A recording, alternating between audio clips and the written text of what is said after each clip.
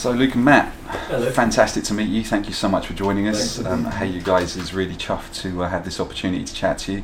I've got to say, I watched the documentary last week and wasn't really expecting much, didn't read anything about it. Came away, and I mean this genuinely, it was one of the most fun experiences that I've had since I've been reviewing films. It's been 20 years. I genuinely was touched. Some of it was so funny. It was great fun to watch, so I wanted to share that with you.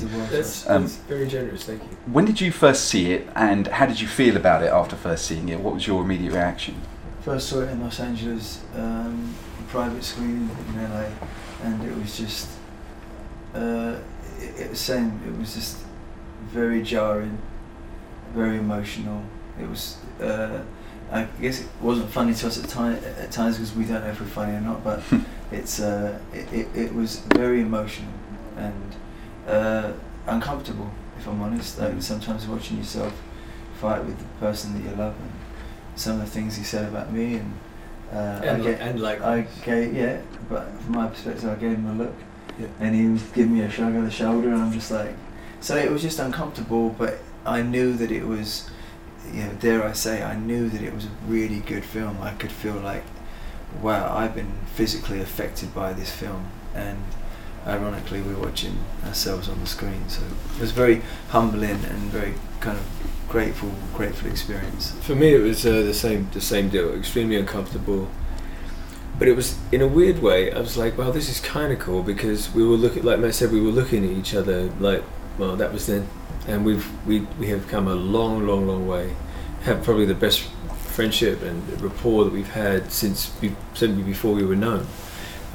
So it's like, you know what, this is bloody uncomfortable at times, but as I've been saying in these interviews recently, it was like getting therapy with a wooden bat, and two pig-headed South London boys, we might need that sometimes. I was wondering, very few people get to have that mirror held up. Mm-hmm. How does that affect you, and does it change you in any kind of? Has it changed your relationship at all? Absolutely, I'd say. Wouldn't you? Yeah, I think that we are so annoyingly private.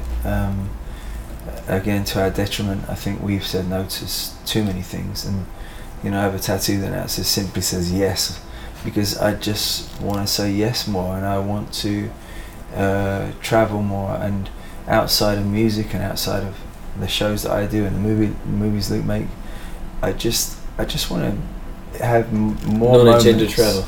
Yeah, I just want to go on holiday. I want to just have a few tequilas with my brother, and I just want to have some of those moments as well, which I think in turn will help our creative process. That all comes with a rebuilding of trust for each other. I think, to be honest with you as well, I agree entirely actually, but also, and I don't want to put it down on it, but there's been some ups and downs, say, from our own country. We had to get away, and we're creative people, and I think the responsibility with any artist, and now after 30 years of doing that and creating various things, the responsibility is exactly that. And when it's hindered by answering questions that are actually frankly stale, which we've got past, it's been a challenge. So thankfully not a casualty, and not certainly something a Band-Aid would fix, but who would have thought making a movie and relinquishing all the parameters of censorship was profoundly impacting on me. And I feel closer to Matt. We communicate better. If we have an argument now, it lasts seconds, and we're so busy preserving the love that we have now. I think for me it illuminated bloody waste of time arguing is when we should be putting that energy into each other's, the love for each other. Do you think, clearly you've learned from your experiences, do you think the music industry has learned from the way it treated you, from what you went through? I actually think yes. What do you think? That's the first time I've been asked that question. I actually think yes. I was thinking about the likes of Take That and E17, the other boy bands that came in the years afterwards. They couldn't have sustained those bands with the way that the press treated you and how you were kind of chewed up towards the end of it. Well, first of all, thank you for that. That's quite a relief hearing that. Thank you for that question. Yeah. I think that we were imprisoned by the press in many ways. It wasn't the press's fault. The way it worked back then is there was a headline, the public would read that headline, and then we would have to wait for the next interview to rectify that headline. So it was a ladling effect of headline, correcting. Now there's social media, you can go immediately, and that's going to come across as defensive, isn't it? So you're defending yourself, and that's not our personalities. So back then it was just an exhausting process, where now there is a transparency between an artist and a journalist now. So the journalist doesn't report honestly and correctly, then we can rectify that in 2 seconds. Yeah. Back then you were beholden and imprisoned by headlines, and therefore your whole life is represented by sound bites.